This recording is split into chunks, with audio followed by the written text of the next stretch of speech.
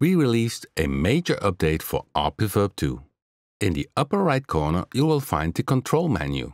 Inside this control menu, you can select the different user interface sizes we have added now.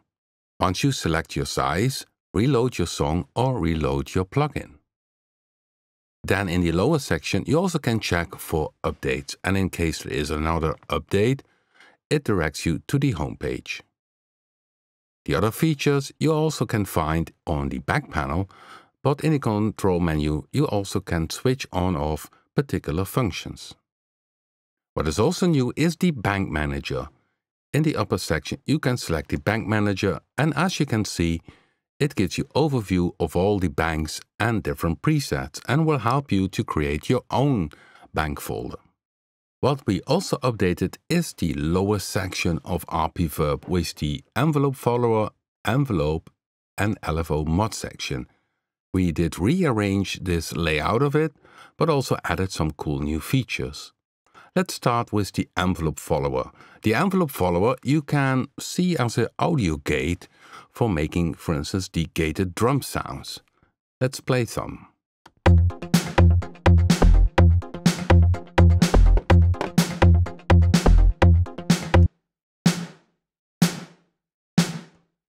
As you can hear, it's now on the snare drum. When I bypass, you can hear the sound.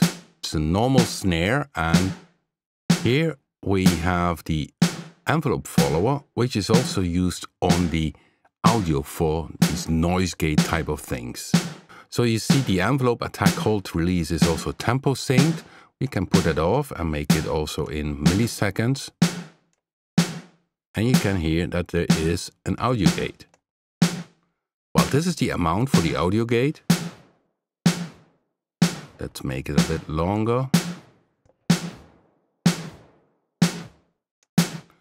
But the cool thing with RP-VERB 2 is that this envelope follower, this envelope, you also can use for other parameters. And you can see here that the amount 1 is controlling the reverb length, and destination 2 is reverb size. So it goes far beyond the regular audio gate in RP-VERB 2 in how you can use it. So let's try and move it around.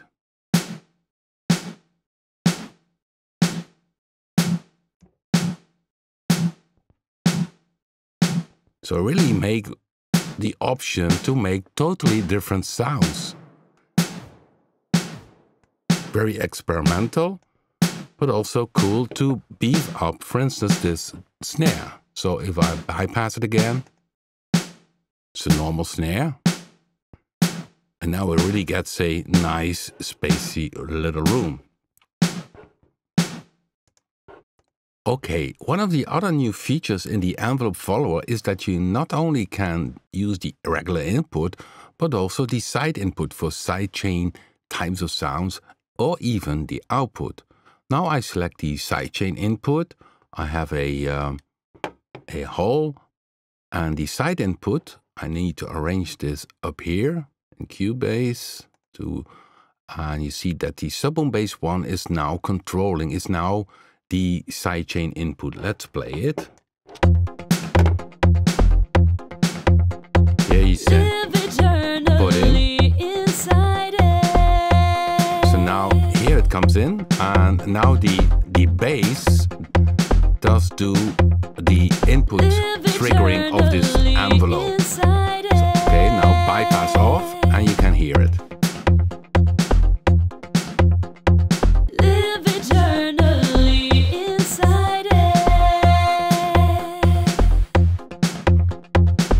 And again, here you can control again the reverb lengths. Live eternally inside it. Making some very weird affix sounds, reverb sounds. Okay, let's make it a bit more. Live eternally inside it. So you see now the bass line is controlling the reverb audio. Live eternally inside it.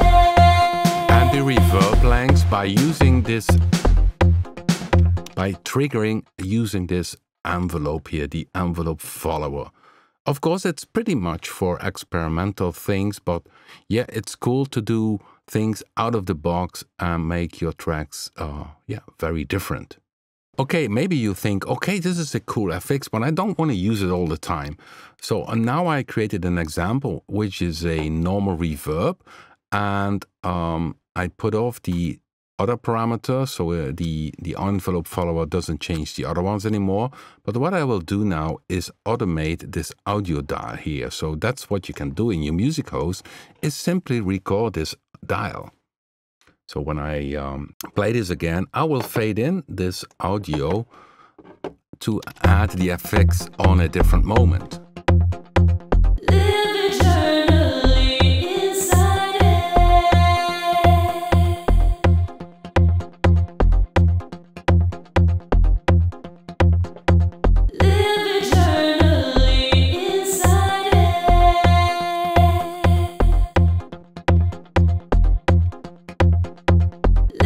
So this is a way where you can use it in a very creative way.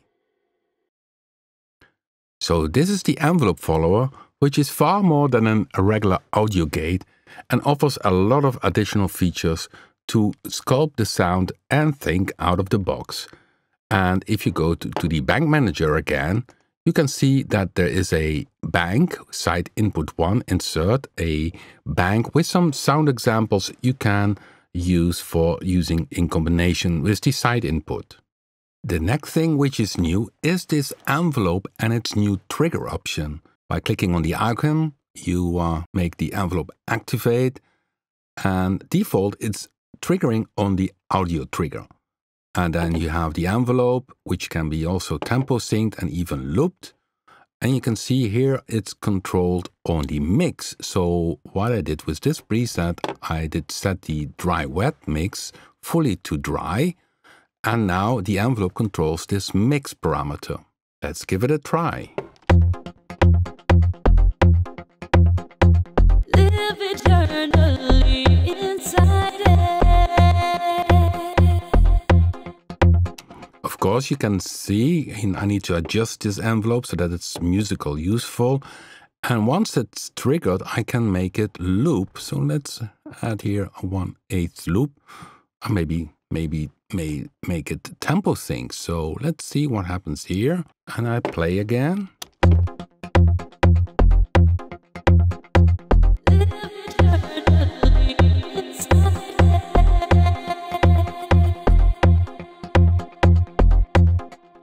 Yeah, you see, you need a lot of tweaking to get your results, and I use here the mix, the global mix, which is in the top section, but all the other parameters are also available. What also is an option is, and that's new, is that you can MIDI note trigger or use a controller, for instance, to trigger the envelope, or host trigger. Host trigger means the moment I hit play, it does trigger the envelope, and in this case it's looped.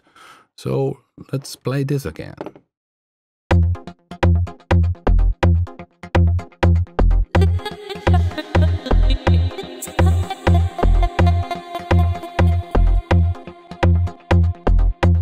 So you see it's tempo synced, it's 1/8 looped, and it doesn't mean that everything is useful, but I guess you get my point, what you can do.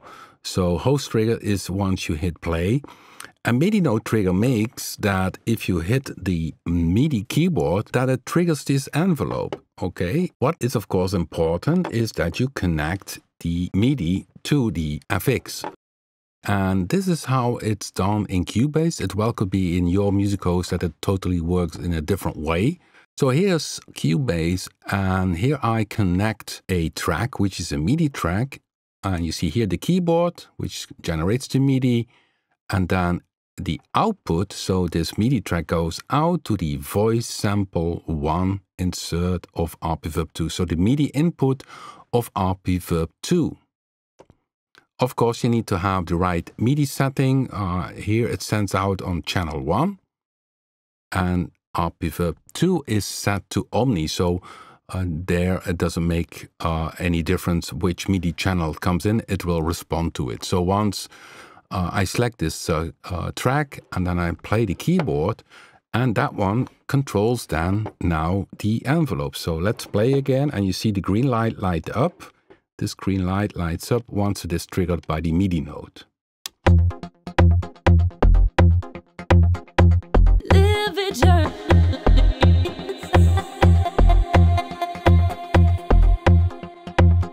Now, as you can see, it's now looped, but I also can make it not looped and that it just plays once.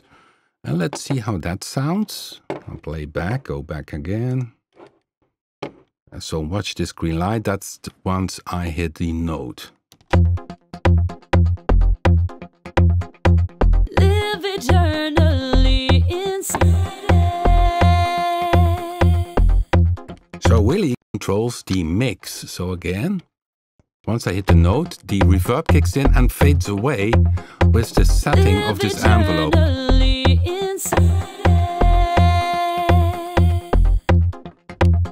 So also this can be used as a very creative tool. Or I could say, let's change the reverb lengths. So you don't see it here, but that's the reverb lengths. And now I need to have, of course, a little bit different mix setting up here. So now the voice, the reverb is changed by hitting a note.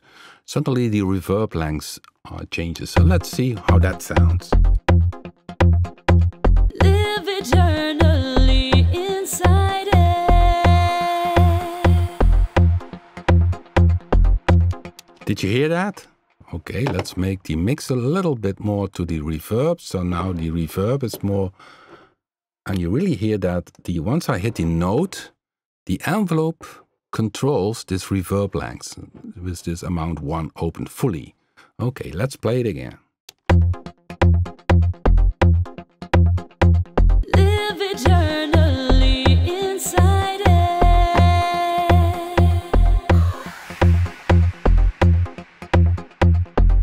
So did you hear that? Very special effects. And by changing here this setting here, you can make your own special things. Making reverbs very different. Live eternally inside it.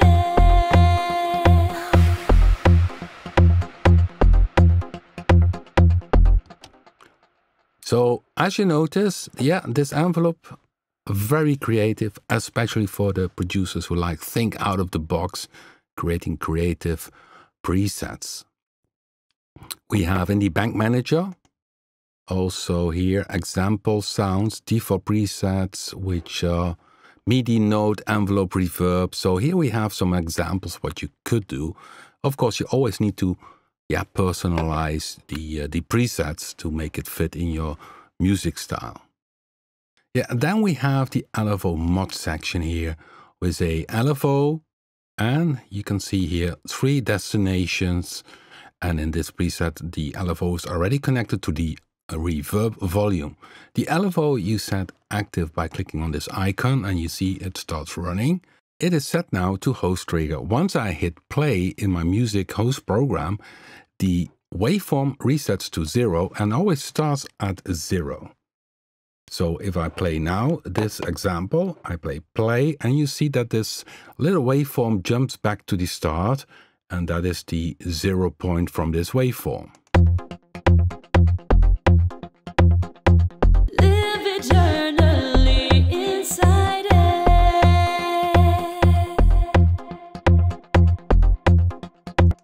And you can see that this LFO caused a wobble inside of it. And as mentioned, we use we have the option to use MIDI as well. So what I could do is connect MIDI to RP-VERB 2 and use the modulation wheel, for instance, to increase the speed of this LFO. So this is the second amount. I use modulation wheel to control the LFO speed. So let's start again, simply to show you how creative you can use RP-VERB 2. Live eternally inside it.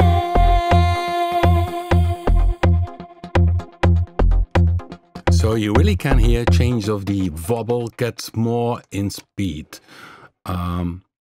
Yet another option is that you use again MIDI note trigger. And you see, once I hit the note, the LFO starts playing. If I let go, it stops playing. So this is really handy for having the LFO only at a given moment. So let's try this again with the same vocal thing. Live eternally inside it.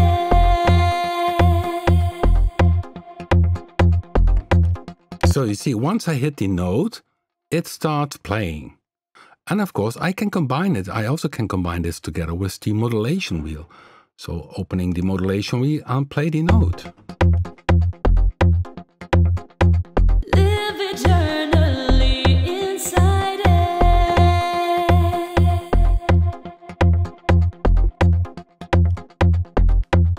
So this offers a lot of creative things for your music creation. And especially if you use the MIDI note trigger or you use the modulation wheel to control the LFO speed. This all gives you the option to blend in these type of effects. And as you can see, we have different waveforms also possible. So I also could say saw up. And let's try this saw up and how that sounds with this sound. Live eternally inside it.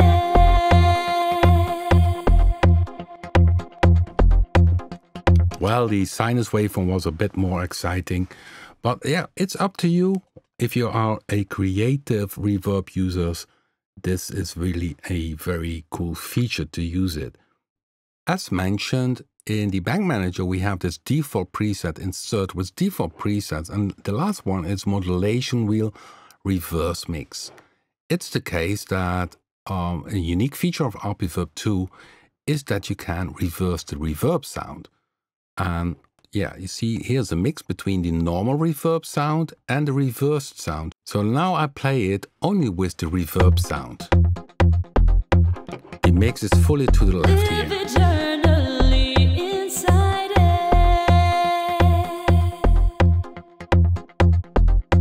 Now I turn fully to the right and then you only hear the reverse sound. Eternally inside it.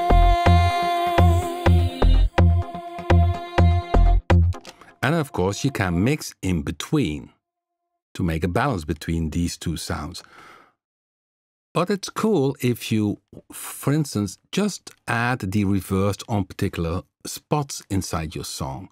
Well, for this you can use the automation, record this dial in your music host program, but also you could use MIDI. And I have now the modulation wheel connected to the reverse mix, and I will use the modulation wheel for it. So watch here, it's my modulation wheel, and I will mix in the reverse sound into the normal reverb sound. Live eternally inside it.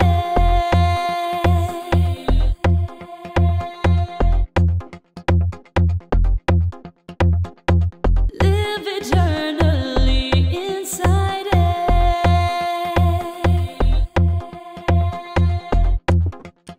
So this is a way to use creatively, for instance, this modulation wheel in RP-VERB 2. So yeah, well, there's much to mention outside these new features, what you can do with RP-VERB 2. Check on the introduction video about the reverse, how that works. And of course, yeah, RP-Reverb is very unique. It has some very unique features like a pre-distortion. Yeah, and what I just showed to you, the LFO, the mod matrix, this envelope and the envelope follower. Yeah, all very cool features for the creative reverb users. Enjoy RP-VERB 2.